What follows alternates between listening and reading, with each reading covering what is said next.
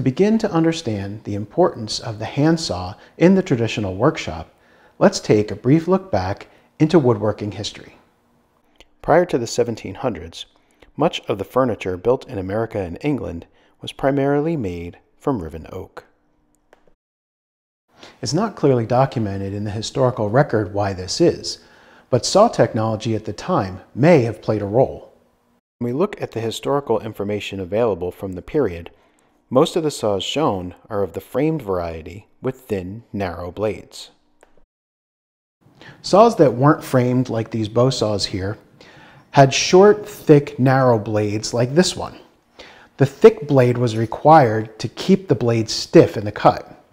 And while back saws like these were available, at least according to Randall Holm, they weren't as common as frame saws and short saws without backs. Framed pit saws were available, but sawing wide boards took much more effort than riving did.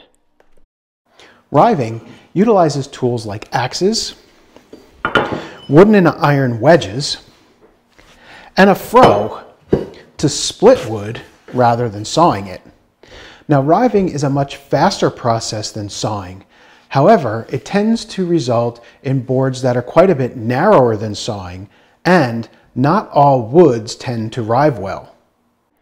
Using riven material, the most common methods of construction at the time were mortise and tenon frame and panel, or turned work like the legs of this chair. And while tenon shoulders would have been cut with a saw, the riving process would result in grain that was very straight so that the cheeks could be split off instead of sawn. So there was really less need for specialized saws.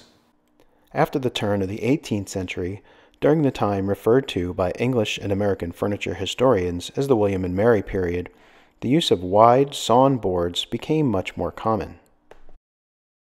We also start to see a greater variety of woods being used, like walnut, cherry, and mahogany.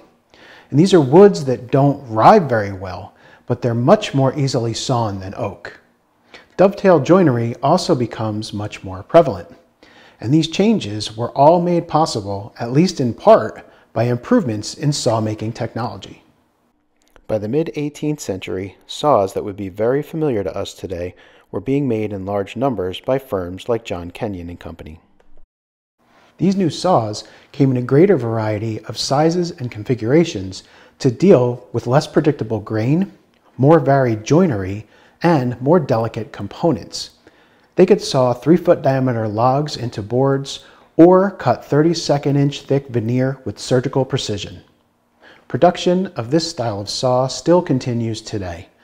Our modern saws are direct descendants of 18th century English saws, and they truly are the most important tools in the shop.